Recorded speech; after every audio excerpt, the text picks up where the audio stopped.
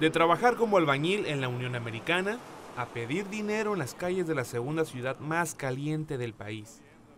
De ganar lo suficiente para enviarle dinero a su madre, a no saber más de ella desde hace un mes.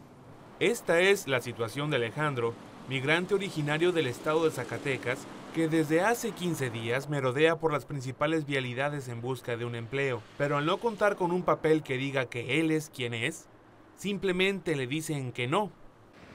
Porque está muy duro ahorita, pues. Y luego, ahora que me vine, pues me quitaron todo, ropa, papeles y dinero, todo.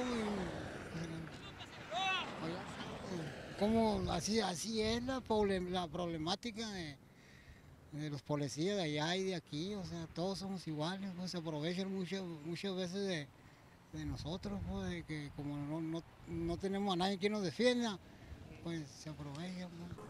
Sin más que una mochila al hombro y vistiendo la misma ropa desde hace un mes, Alejandro duerme donde le agarre la noche, en una banca, en la calle, en la banqueta.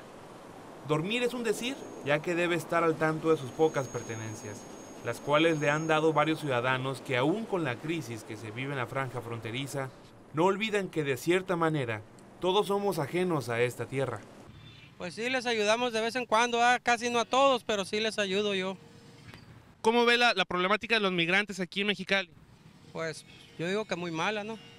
Y todos lo sabemos. Pues cuando traemos algo aquí de comer, pues les damos algo. Y dinero, pues la verdad no mucho, pero sí 5 o 10 pesos son buenos.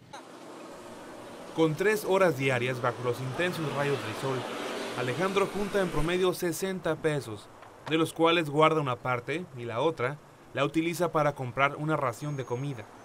Hasta la fecha lleva poco más de 700 pesos guardados para el pasaje de regreso a su tierra natal y llegar a abrazar a su madre y decirle que está bien, vivo, y contarle de las andanzas en Mexicali, cuando el sol fue su único techo.